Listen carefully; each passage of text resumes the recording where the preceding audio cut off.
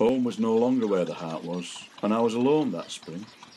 I was mourning the death of a long relationship and being deprived of my children. Yet spring, I told myself, signifies renewal, a new cycle of life beginning. I was in earnest, but not convinced.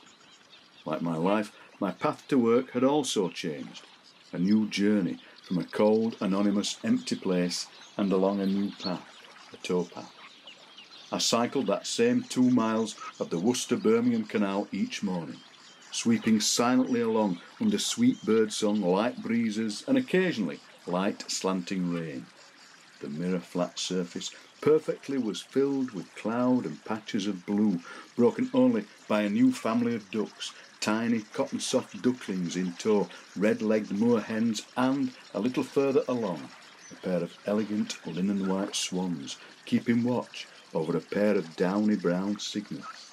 The ripples reached out as I passed.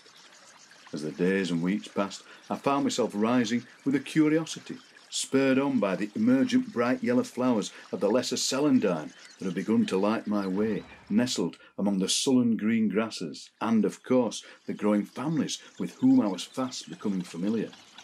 It then occurred to me, one fine sunny morning, as spring's new scents filled my nostrils, that those ripples had touched me.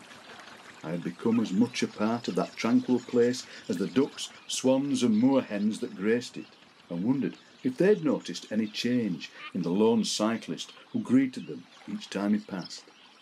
Natural remedies take many forms, and thanks to the labours of the navvies, they spread through the lifeblood of our land.